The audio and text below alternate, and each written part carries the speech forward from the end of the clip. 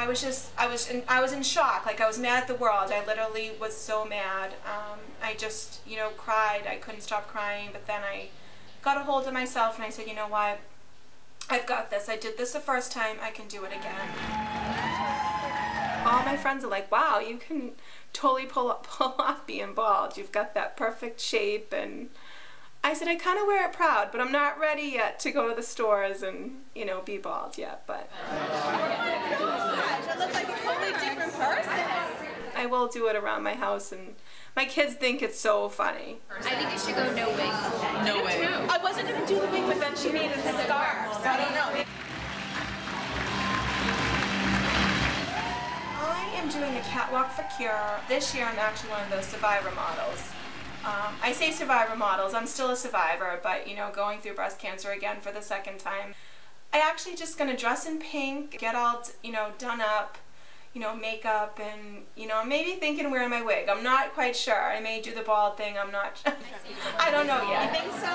Nothing then? No, see what the scarf looks like, but I just think you look much better without it. But it's my way of showing people that even though you have cancer, you can still live your life. You don't have to put your life on hold. I do have my days where I think dark thoughts, but I choose to be positive. If you think positive things are going to happen. And I have 2 kids, and I can't, you know, I can't tell them that just because I have cancer, Mommy's going to be sad, Mommy's going to be mad at the world. Yeah, doing good.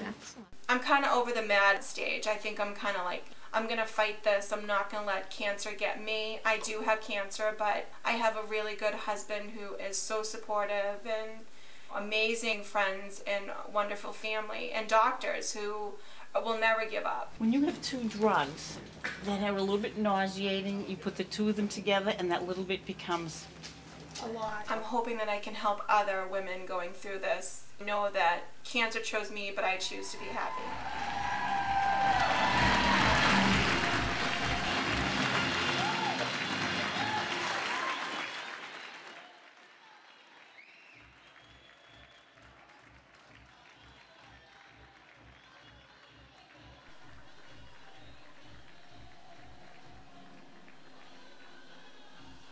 You know, you always have to have hope for the next day, and just take one day at a time.